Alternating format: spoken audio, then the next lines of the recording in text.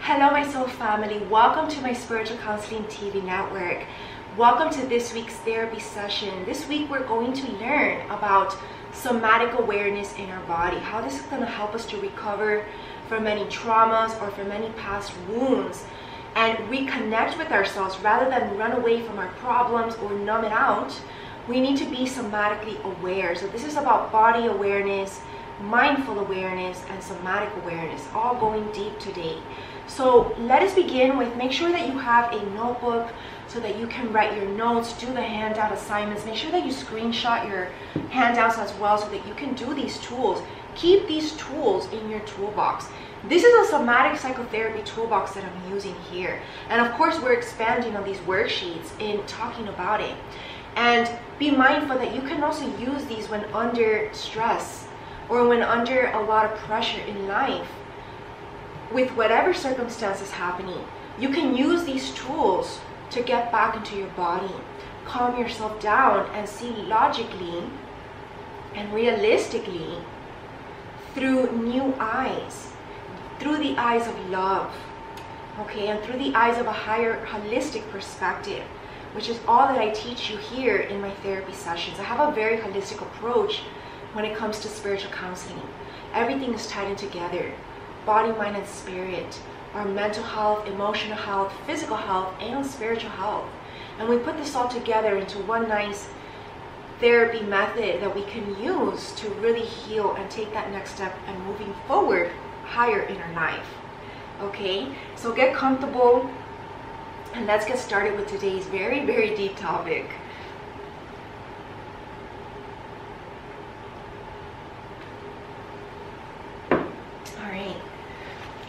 So today, we're gonna go into this chapter that's about soft skills, prepared and grounded. We need to prepare ourselves through somatic awareness in our own body, okay? So one of the key aspects of working somatically is preparing your body and mind for the work ahead. You want to be able to understand the techniques from the inside out in order to understand their power and application for yourself or for anyone close to you. In addition, you want to know your somatic baseline, which is a neutral zone from which you can feel and sense changes. So it's important to be unbiased when it comes to taking an honest look at ourselves. And this is why it's saying a neutral zone, right? Because you're neither overly hyped up or angry or stressed out or overly depressed. You need to be somewhere in the middle to be able to see yourself clearly, okay?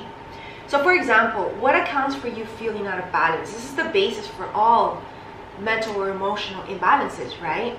How do you know when you're feeling balanced in your body and nothing is bothering you? So how can you have like this measuring stick as to what to strive for and what's healthy for you personally, individually? Because remember, everybody's different and reacts to stress differently. So you might have a different tolerance level than someone else. So this is where this is a personal project for you, you see.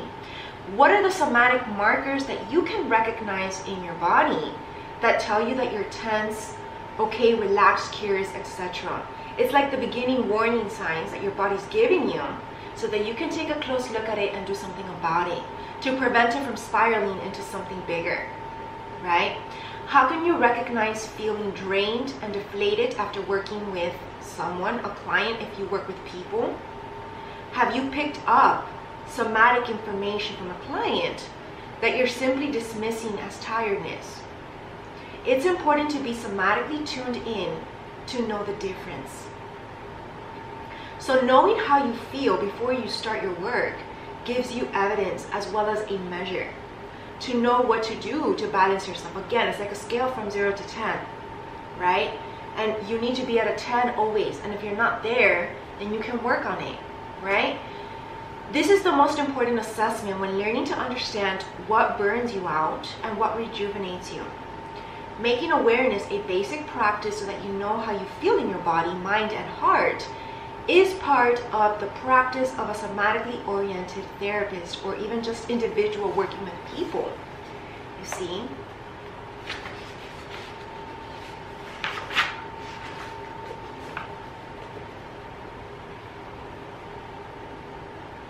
It does not require a lot of your time. You just need a regular way to check in with yourself and sharpen your skills and awareness. It's just like an everyday little routine, basically. It can also be helpful to cultivate a body questioning vocabulary as part of your somatic work. The Taking a Body Snapshot for the Day tool has basic questions that you can ask yourself as you start your working day. So let's take a look at this. Take a body snapshot for the day. So here, I'm going to look at the worksheet. You take kind of like a selfie, basically, and you're going to use that photograph, but it's an internal. It could be metaphorically as well. So the purpose of this exercise is designed to establish how you are today and in this present moment. Taking a quick inner inventory of how you are established, a somatic baseline from which you can compare how you're doing while working with your clients throughout the day. So based on that selfie or snapshot that you took in the morning before working with your clients or before going to work, right? Working with people, even if you're just around people. After that, you compare it and you see if anything is still the same or out of alignment. And then you can tell yourself if it's the vibrations around you or if it's the stress that they caused you or if you're just genuinely tired, so that you can be more honestly clear about what is the issue and what's affecting your emotional state. You see how this all ties in together. This is basic for everyday life, okay, as a healthy lifestyle, so that you can be balanced individual. This snapshot is an inner directed moment of awareness, noticing yourself right now. Knowing your inner snapshot is critical because it makes you realize when you're off or when something's just not feeling right. Remember that your intuition is the compass of your soul.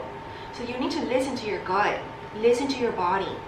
Because your body, when something manifests physically in your body, it's already too late, because initially the initial problem was something mental or emotional. Okay, so that's why we're talking about this, because we don't want it to be where it's manifested into something physical now. Okay, we want to deal with it before. And then when to come back to balance. So you have to be like your own doctor, your own therapist. You will be more inclined to notice when you're getting triggered, tired, overwhelmed, or emotionally flooded. And this will also make it more likely that you're going to have very harmonious, peaceful, healthy relationships. Relationships are not just intimate, remember. Relationships with friends, relationships with strangers, relationships with your clients, everybody, okay? You take a body snapshot to know where you're at and embrace it kindly. If you're having a vulnerable or bad day, that's okay, because everybody does. So allow yourself to know how it feels in your body and own it. Just make sure that it doesn't become a pattern. You are a dynamic process just like your client or anybody that you're working with. Take the somatic snapshot and send a kind inner note to yourself. Be kind, stay open, and get curious. It's very important to stay compassionate with ourselves. Here's a little tip.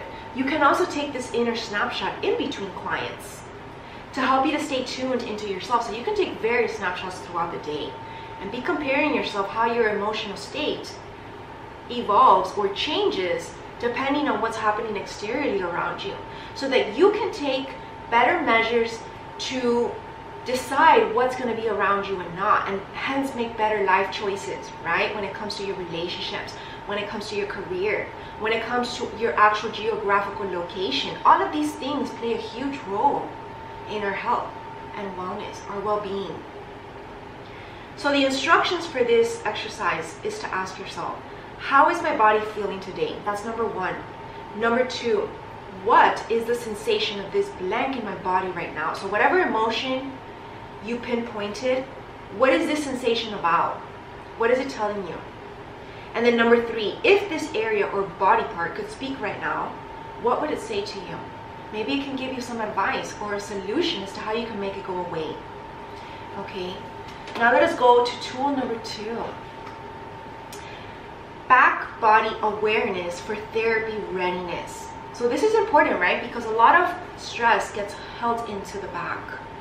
And this can also relate to your posture during the day.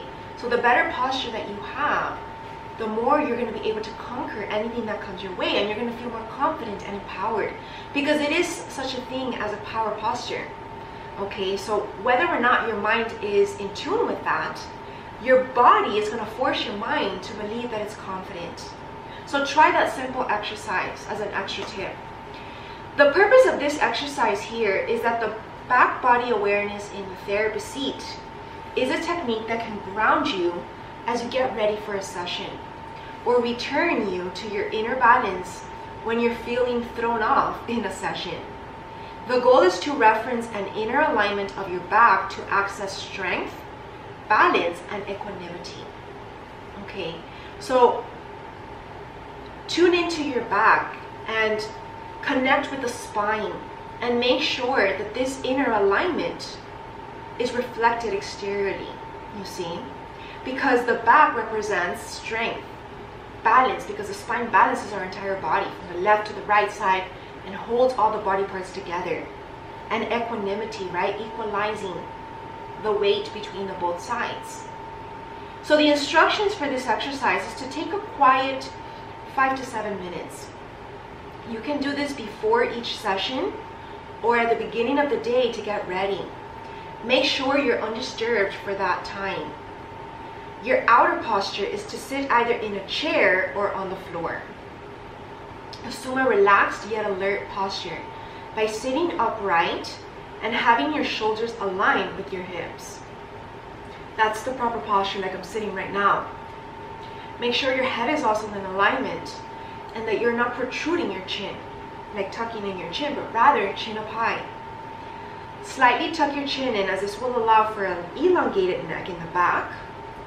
And align your posture so that you feel upright. You can evoke an image that has a regal and relaxed quality to it. Close your eyes and check your inner posture by sensing this quiet outer posture. You want to feel straight and yet not braced in any way. You don't want to feel constricted. While working in a session, or while working in your job, or whatever it is that you do for a living, even with your own kids if you're a parent, you see how we can apply this to different scenarios. You can use a simple reference of your back body as you sit and assume the relaxed but upright posture. The fact that you're reminding your body to sit this way will trigger a body memory of a relaxed and calm state. It is important to practice this posture several times prior so that you can do a simple sitting and you will reap the benefits of a more relaxed state of awareness. It will allow you to shift into a more big picture perspective, which we talked about in my motivational speech this week. That can be helpful when you feel tired, bored, or stuck in your session. This simple body awareness technique is best practiced in every session that you can so that it becomes a healthy habit. Notice that when you're feeling tired or stuck, your body posture often mirrors this inner state. So we want to shift that energy so that we can feel ready, confident, upright, light. We move on to tool 3, a very important one for today. Grounding through the body. This is very important. When you learn to ground through your body, you can weather any challenge that life delivers to you, or anybody that you're working with, or a family member, or your partner, anybody. Okay?